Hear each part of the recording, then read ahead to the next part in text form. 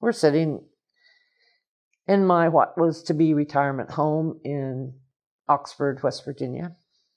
Along about 2012, the Marcellus gas industry came here. I know I'm not the same person I was. I'm sort of bitter. I'm sad. We don't know if we're getting sick or we don't know. They do studies. Is it okay for me to breathe benzene all day long and all night long, every day of the rest of my life? So you really shouldn't live there? Well, I guess we move.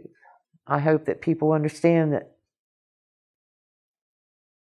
there is ways to make it better. It doesn't have to be like this. Be a good neighbor. Don't treat us like we don't exist. Don't treat us like we're an obstacle. Treat us like a person.